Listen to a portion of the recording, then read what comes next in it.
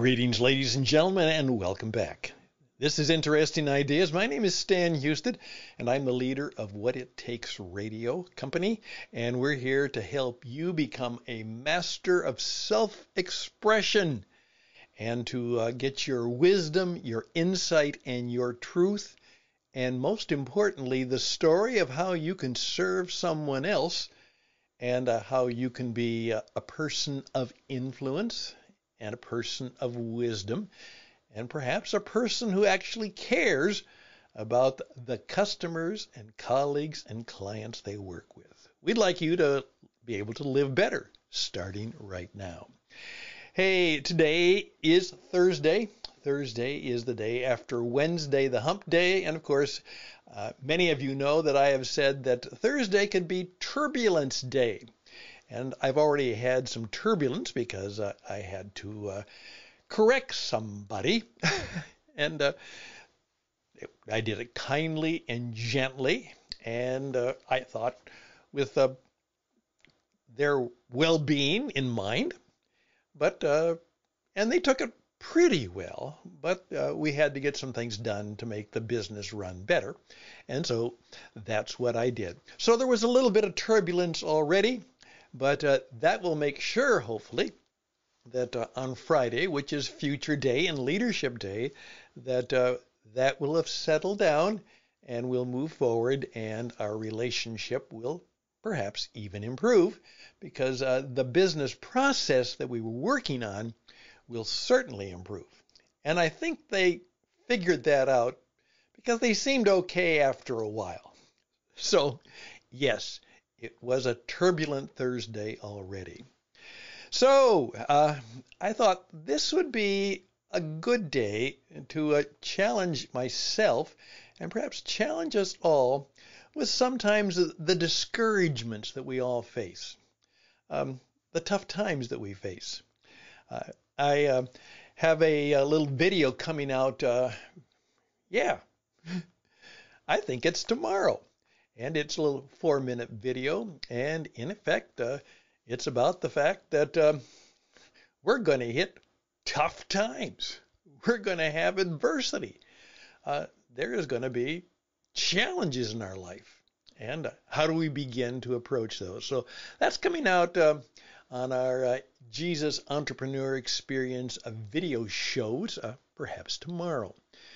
But we'll talk more about that some other time, because that will be coming up on Interesting Ideas quite often, like right now. Hey, I do, with a number of people, a podcast called Cowboy Up Podcast. And it is in the Western genre of things. And we're also doing one on what we call Tales of Old Tombstone. We're having a wonderful program on the history of Route 66. We're also going to have one on the cowboy view of a man and wild horses, simply called The Call of the Wild.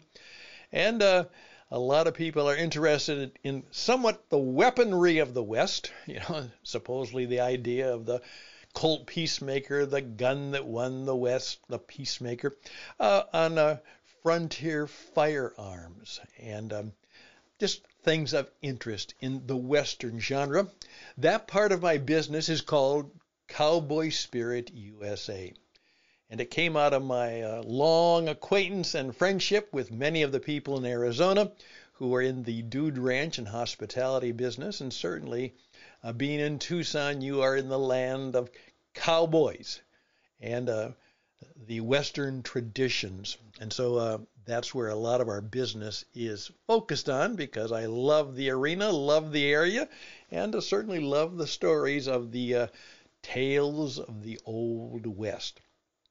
Well, in that particular thing, we actually had a time where we had people who sing songs. We just have good Western songs. Happy trails to you, Roy Rogers and Dale Evans and all the wonderful cowboy songs. Well, just recently we had one on called A Cowboy's Lament. A Cowboy's Lament. And it's a rather challenging song. kind of a sad song, and it kind of deals with that question that we all have from time to time. It's called, Where Has God Gone? Yeah, when things are really tough, where has God gone? Well, let's have a little burp, and then we'll go right into the music by Carol Markson. Carol Markson. And the program was used in one of our Cowboy Up programs, and I think I have permission to use it again right now. Here we go.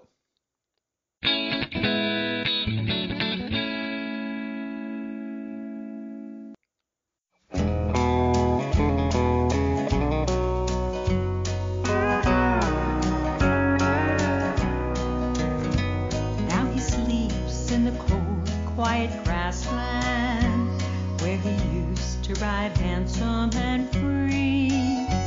Just a cowboy who worked for his wages, and on Sundays came calling for me. Oh, he called me his girl of the prairie, and I called him my knight of the range. And we fancied the call of the coyote, like our love it never would change. When we walked on the prairie in springtime, we would talk of the years yet to come. How we saved for a few head of cattle and a homestead to call our own.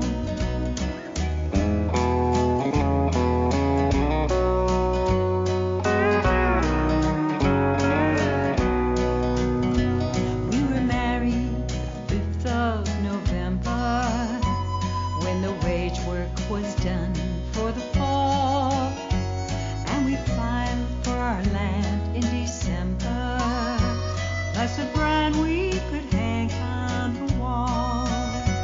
For the first year we scratched out a living, built a shack and a 3-rail corral, put a dozen lean cows out to pasture, and were set when the first snowfall fell. Of the 12 cows we started in autumn, there were 10 that had calves in the spring. So we made plans to have our first branding when the grass was beginning to green. But a cold, rainy day in late April brought an end to the plans we had made, when a trio of men on dark horses arrived with the tools of their trade. From the cabin I heard the shots fired, and his voice as he called me in vain. 3 men in dark hats and dark slickers rode away in the cold April rain. Now the months have gone by, and our cattle have been marked with a big outfit's brand.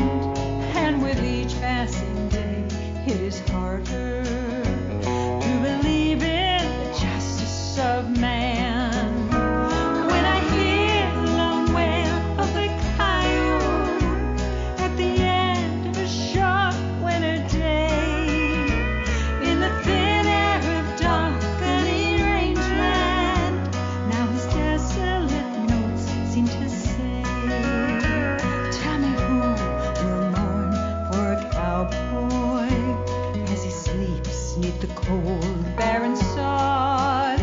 Tell me who will seek out his killers. Tell me, where is the justice of God? Tell me who will mourn for a cowboy. Tell me, where is the justice of God?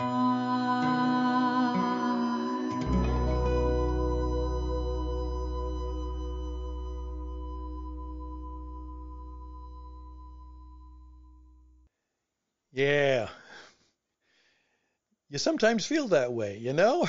Here's the story of somebody who did everything right, you know, and they had their own little kettle, and all of a sudden the bad guys come in and they steal it all.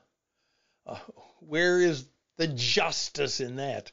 Where's the lawman who's going to come in and do the right thing? And again, where's God in that? Why didn't God stop these bad guys from ruining my dream? You know, and that, of course, is part of what the quote Passion Week Easter celebration is all about in the Christian tradition. Even at that time, and many of you know the story, that even as the week progressed from what was called Palm Sunday, in which Jesus was welcomed mightily by the people of Jerusalem, and by the end of the week, they're yelling, "Crucify him!" And even Jesus himself wonders, where in the world has God gone? You know, I am God, but where's God gone? And that flows into the what is called the Good Friday tragedy, an interesting story. Why do they call it good when it was so terrible? And then, of course, what would be the time where death has been conquered in the resurrection story. But this is a time when we are called to remember that sometimes faith is involved in still believing, following, and having faith when you wonder, where has God gone? Well, I'm just going to say that's a fair question.